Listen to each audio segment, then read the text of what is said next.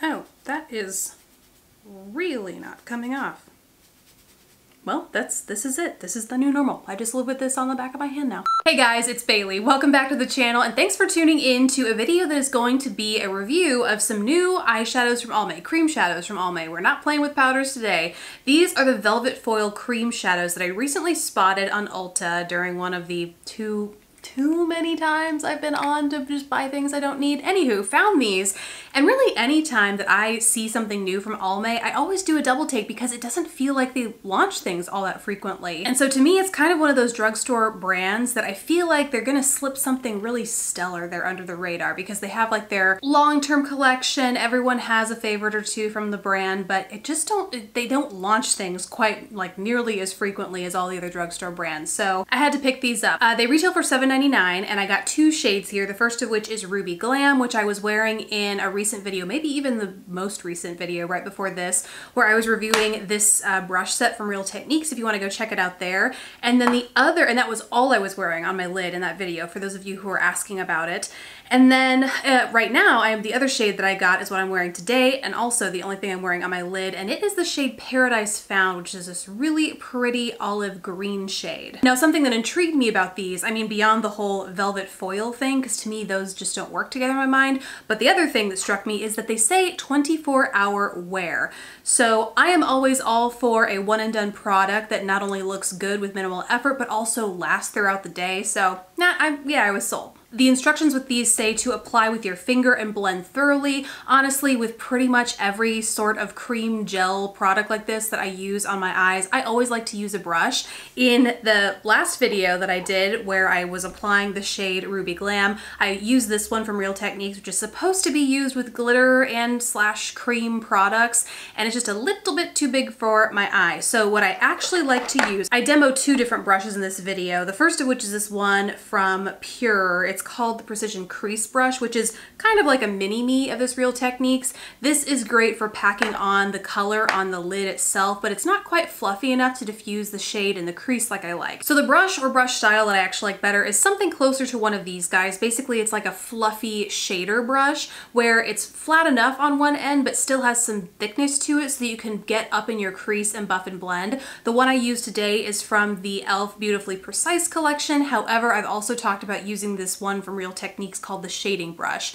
So they say to use your fingers, but I just find that it's so much harder to get a really good blend, especially in the crease area with these, so I always go for a brush. Now back to the wear time situation. I didn't test these for 24 hours because that's just not practical for me, but I have worn them for a full day where I'm like out and about, walking the dog. I'm not sweating excessively, but I'm not just like sitting inside the whole day. I've exposed it to the elements, and I have to say I'm pretty impressed with how these held up. And also point out that it took some work to get them off. I normally cleanse my face, and in like rinsing my eye area, I don't apply cleanser directly to my eye area, but you know, in rinsing my cleanser off the rest of my face, a lot of my eye makeup will naturally come off. Typically mascara is the most stubborn, and that's what I'm using, you know, makeup remover on a cotton pad to get rid of. Not the case with this stuff. It was all still on there even after I had taken my leftover cleanser and kind of buffed it into my eye area, rinsed it all off. It was like on my eyelid. You have to have some sort of backup removal system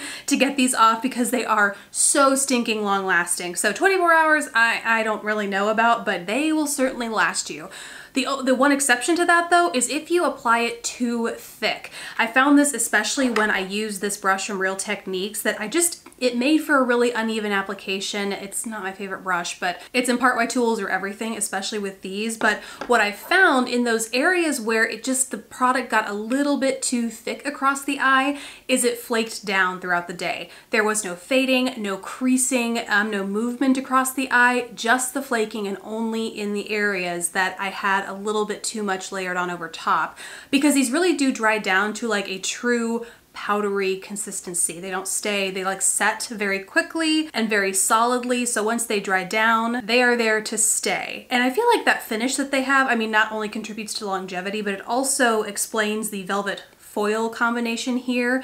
The finish is kind of like a matte base with lots of shimmer in it. And so my inclination with these was to build it up a lot to make those, you know, get more of that shimmer on the lid and make it more of a metallic finish. But I think that's what's going to get you into trouble, especially when it comes to it flaking down your face. If you're interested in something more metallic, I recently reviewed these from a brand called Sydney Grace, which, side note, for the Almay, it says that you get 10.65 milliliters in one of these guys, and the Sydney Grace says that you get 10. So technically you're getting more in the Almay, but I don't know that I believe that. Just as a side note, what do you think? Anywho, the main difference between these is the consistency. The lasting power is fantastic on the Sydney Grace as well, but these are far more metallic and more easily layered to be metallic. So if that's what you're after, I would maybe reach for these instead. I think they're also a dollar cheaper as well, which is great. That said, if you're looking for something maybe more accessible that you don't have to shop online for, you just want to go in store, pick it up so you can get a good feel for the shade selection, these Almay are pretty good. I mean, they are really stepping it up, because this is not what I think of when I typically imagine Almay, which is more natural, neutral, like no makeup, and these are the exact opposite of that, and I kind of freaking love it. So those are my thoughts on the Velvet Foil Shadow, a really good option for a cream shadow from the drugstore anyway, and something I recommend you check out if these appeal to you. So yeah, let me know if you have any questions, guys. If I left anything out, let me know down in the comments below, or if you've tried these and have your own thoughts, also let us know in the comments. Besides that, guys, thank you so much for watching. Please don't forget to subscribe if you haven't already, and I will catch you in the next video. Bye, guys.